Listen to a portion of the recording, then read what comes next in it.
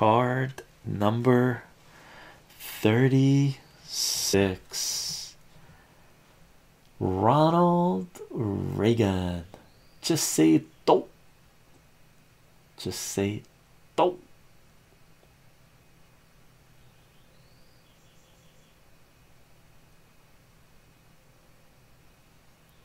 Ronald Reagan, the puppets. Card number 36.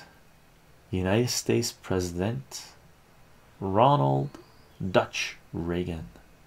On May 15th, 1987, President Ronald Wilson Reagan admitted that private support of the Contras was all my idea to begin with.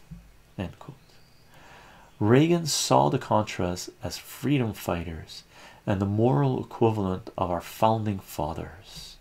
He saw the Sandinistas as Soviet proxies who have turned Nicaragua into a totalitarian dungeon. Focusing public and media attention on the real and imaginary shortcomings of the Nicaraguan Sandinistas served to distract attention from the brutal policies the Reagan administration had supported in Guatemala, El Salvador, and Honduras. Since 1980, 200,000 Central Americans have been killed. 160,000 of these were not Nicaraguan.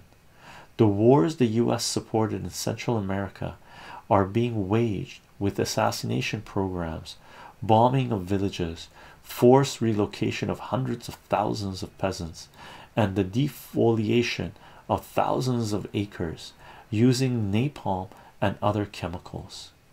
The Reagan administration gambled that as long as the US lives, lives were not being lost in large numbers, the US public would tolerate and support this style of low intensity conflict. As for Iran, Reagan had condemned its leaders as the strangest collection of Looney Tunes and squalid criminals since the Third Reich.